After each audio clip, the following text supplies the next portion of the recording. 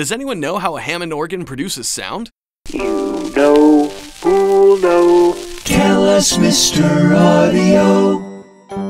Unlike pipe organs that produce sound by blowing air through tuned pipes, the Hammond organ, invented in 1935 by Lorenz Hammond and John Hanert as a cheaper alternative to the pipe organ, used an electromagnetic pickup that was not unlike the pickups that were starting to be used on guitars at that time.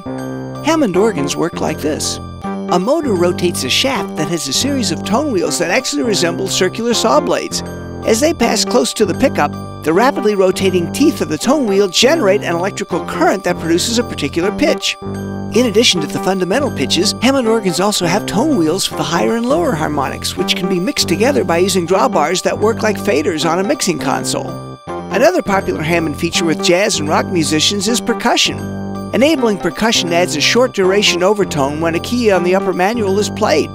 The duration of the overtone can be adjusted and is either the second harmonic, the octave, or the third harmonic, a fifth above the octave. This overtone enhances the attack of the note.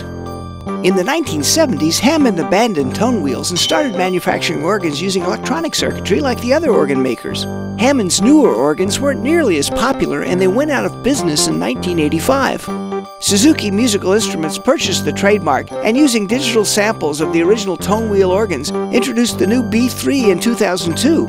And workstation users now use software synths that closely emulate the sound of the original Hammond B3. Thanks, Mr. Audio.